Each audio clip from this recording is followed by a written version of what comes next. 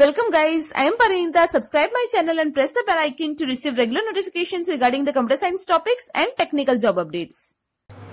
Hello guys, welcome to my channel to polish your CSE concepts with me. So let's get started. In today's video we are going to see one important topic of artificial intelligence, that is propositional logic. It is actually a very general topic. You must be having general idea. So today we are going to see in detail what propositional logic is. So why is it basically needed? In AI, it is basically needed for knowledge representation. Now, the knowledge representation in AI can be done in various ways. It is not like propositional logic is the only way. There are various ways like logic representation, semantic networks, frame networks. There are various ways, right? Now, today we are going to learn in detail about the logic representation. That means what? That how we can represent the knowledge in AI logically. Now, to represent the knowledge logically, there are mainly two ways. The first way is PL, that is propositional logic, and the second way is FOL, that is first order predicate logic. Fine. These are the two important ways that are currently used. And now in this current video we are going to learn propositional logic in detail, and in my next video we will be learning FOL in detail. Fine. So let's see what is propositional logic.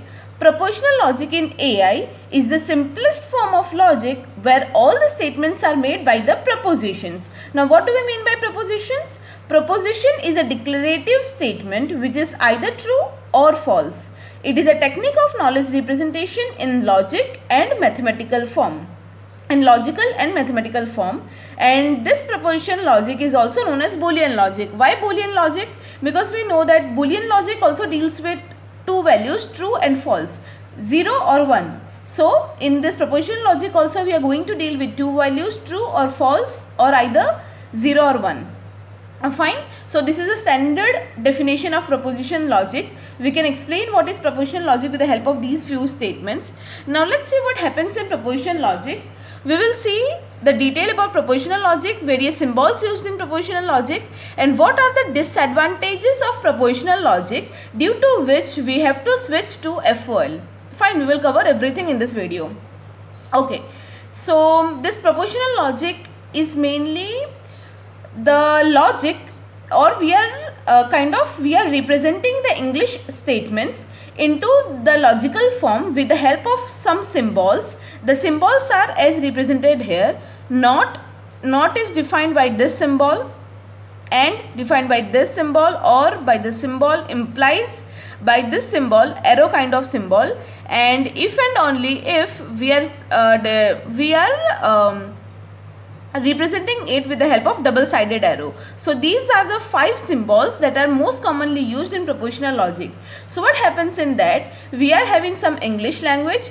We kind of convert that English language into the logical form with the help of these symbols. Fine.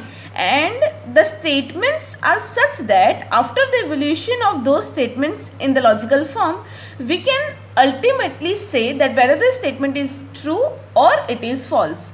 So this is all about propositional logic. So how we are working in it?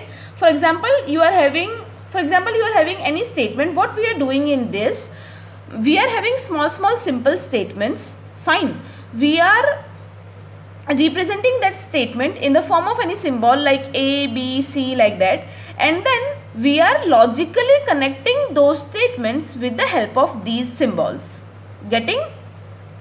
For example, let you are having two statements A and B. I am just assuming that I am having the statements. First of all, I will simply tell you what these statements mean. For example, I am having any statement A which says that, then we will take one standard example also, but for understanding let me tell you very simply that, for example, I am having any statement A that says that Ram is a boy, and any statement B that says that Ram likes cricket. Fine. A is Ram is a boy, B is Ram likes cricket. Simple, very simple statements. Now if I am told that how to use these symbols, right? First of all, we will simply see those. Now we know that, okay, let me write here Ram is a boy. A is Ram is a boy, and B is Ram likes cricket. Fine. Now if I am told that Ram is not a boy, how I can define Ram is not a boy? With the help of this symbol. I know that Ram is a boy is A. So if I am supposed to denote that Ram is not a boy, so I will use the not symbol, that is not A. So not A means what? Ram is not a boy. Fine. This is how we are going to use the symbols. Okay. If I am told that Ram is a boy and Ram likes cricket, so how I will define it? Ram is a boy, that is A, and this and Ram likes cricket, so A and B. Fine. Okay. If I am told Ram is a boy or Ram likes cricket, means any one of them can be true, both cannot be true. Fine. So Ram is a boy or Ram likes cricket, so it can be defined by Ram is a boy or Ram likes cricket. Fine. Okay. If I am told how the implies works, this implies, remember that this implies works with if something is there, then something is there. This is very important. This is very important to remember. When this implies symbol comes, when the statement structure is something like if A, B, C, then X, Y, Z. If something like that statement is there, in such cases this implies statement is used. For example, if Ram is a boy, then he likes cricket.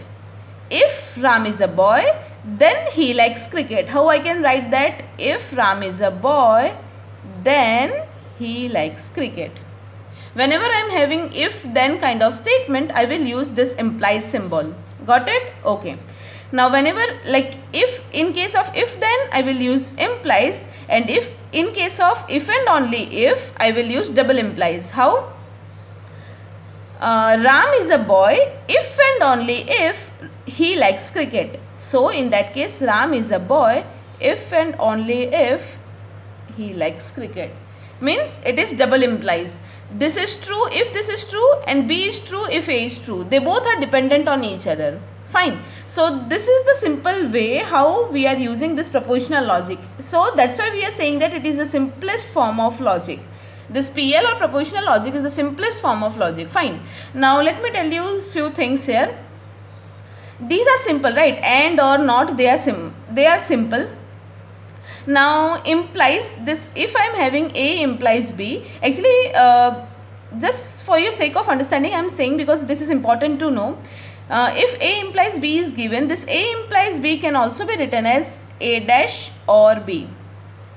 In case if you are told something like this, you are given something like this and you want to evaluate that if it is true or not, so you can convert it into this form and then you can evaluate true or false. So whenever you are having something like A implies B, it can also be written as A naught or B. Fine. And whenever you are having A double implies B, it can be what A double implies B means A implies B and B implies A, both are there together. So this can be evaluated as A implies B and B implies A. Fine. Again this A implies B can be written as, this A implies B can again be written as A dash or B, and this B implies A can be written as B dash or A, and you can evaluate it further. Fine. So these are a couple of things that if you know them, it will be easier for you to evaluate the statements. Okay, so this is all about all the important things about propositional logic symbols. Now let me take one more example quickly for your better understanding. For example, you are given A, B, C 3 statements like it is hot, it is humid, and it is raining. Fine. It is hot, it is humid, and it is raining. For example, these are the three statements you are given. Now if you are given, based on these statements, if you are given more statements and you are told to represent them logically, how we will do? For example, you are given if it is humid, then it is hot. It is simple. If it is humid, now again see how to represent it. You have to find the pattern, nothing else. So it is given that if it is humid, then it is hot. Now you have to find the pattern. The pattern here is if then. Now I have told you whenever there is if then, we will use A implies B. Fine. Here if it is humid is B and it is hot is A. So it will give me B implies A. Got it? Okay. Now let me take one more example, that if it is hot and humid. If it is hot and humid, then it is not raining.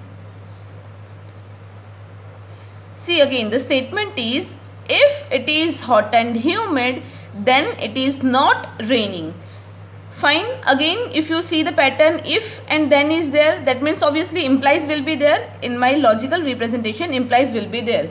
Now what will be before implies and what will be after implies? So the first part is if it is hot and humid. So whenever and is there, I have to use the symbol of and.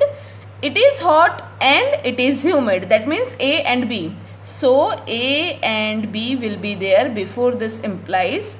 Then it is not raining. It is raining is C. So it is not raining is not C. So this is the representation of this.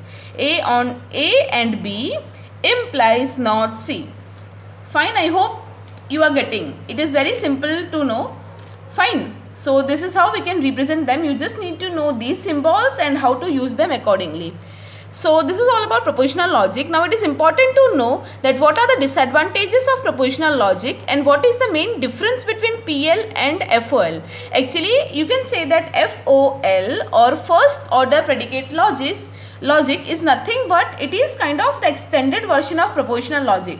There are certain disadvantages of this PL, and due to those disadvantages we are moving forward to FOL.